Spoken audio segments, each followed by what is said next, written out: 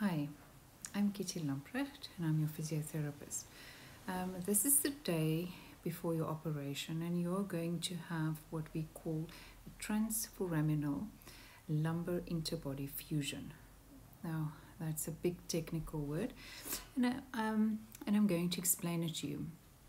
So, transforaminal means it's just how they approach the intervertebral disc. Lumbar is your lower back, and fusion means that things are going to grow together. Now, I know that this has been explained to you, but I'm going to try and explain it to you again, also in terms of what is important about our program and why we don't want certain things to happen. So the first thing is that movement in the back takes place over two columns. So you have a front column, and there in between the vertebrae bodies you find an intervertebral disc. This is like a shock absorber. Or you can think of it as a balloon with jelly in it. So it's got an outer rim, that's a ligament, and then a soft center. If you take a balloon with jelly in it, then you will be able, it's nice and bouncy. So in that, the back has some shock absorbing properties. Because it's got a soft center, it's got pressure, like you have blood pressure. And it does a little bit what blood pressure does. So if we push our blood pressure up too high, we can have a stroke. Now, the intervertebral disc can do the same. So if we, over time, and the things like that we do, for instance, sitting, push the pressure up very high, and the disc deteriorates. So it loses some of that shock absorbing properties.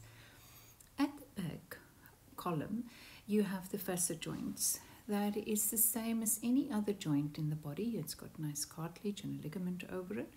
But the facet joint guide movement, but also restricts movement.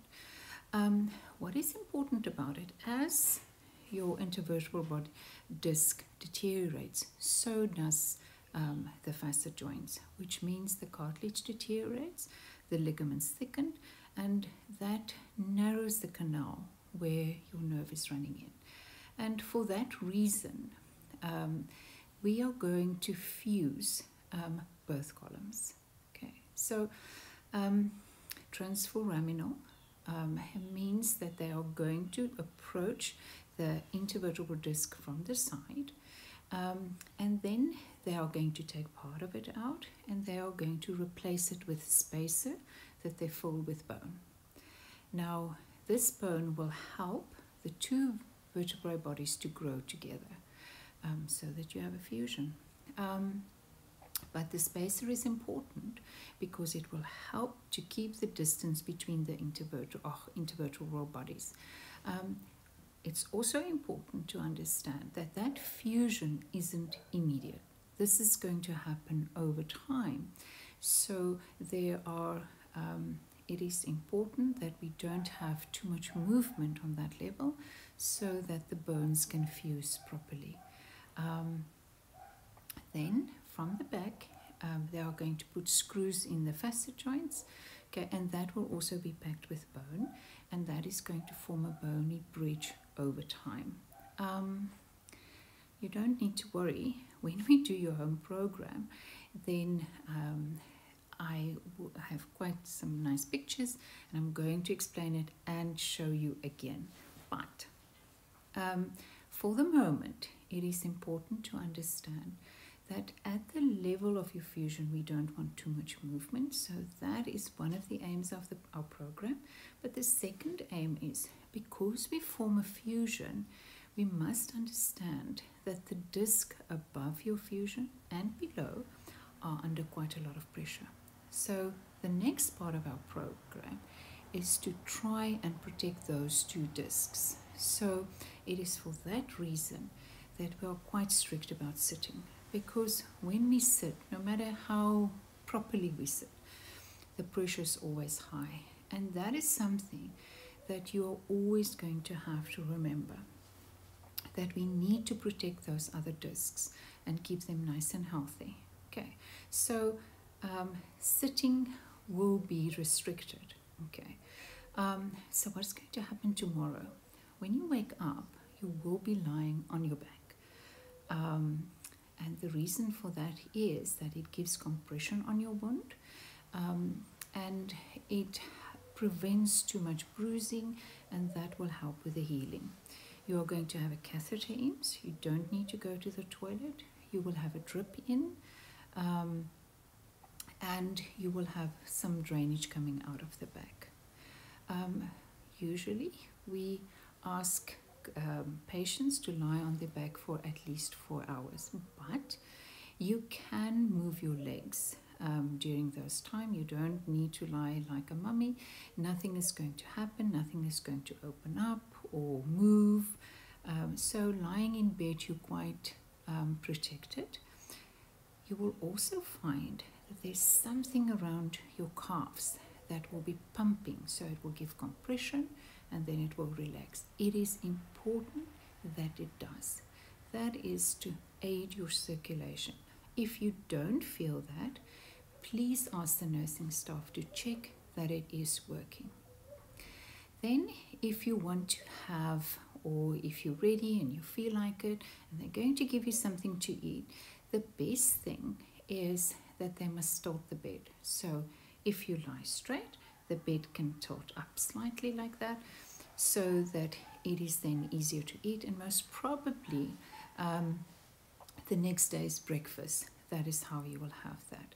I will see you the next day. We will teach you how to move in bed and do some exercises, and the day after we will get up, and then once we start walking it will be much easier. I am going to organize your brace, so you're going to wear a brace.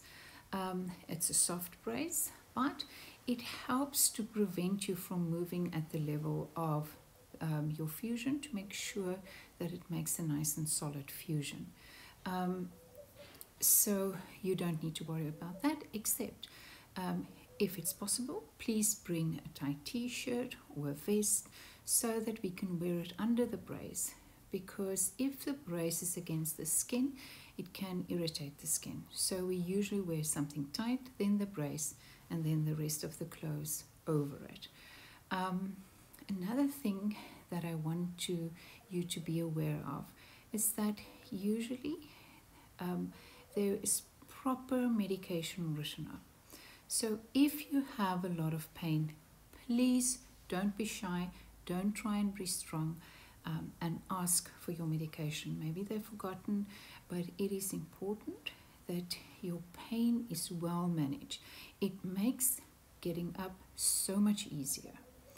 And then lastly, just before you have to start your fast tonight, it is a good idea to have something to eat. So eat something just before your fast starts. It will help to stabilize your blood sugar during the fast and then during the operation, which makes it a little bit easier. So I hope you have a good evening. I'm looking forward to see you, and good night.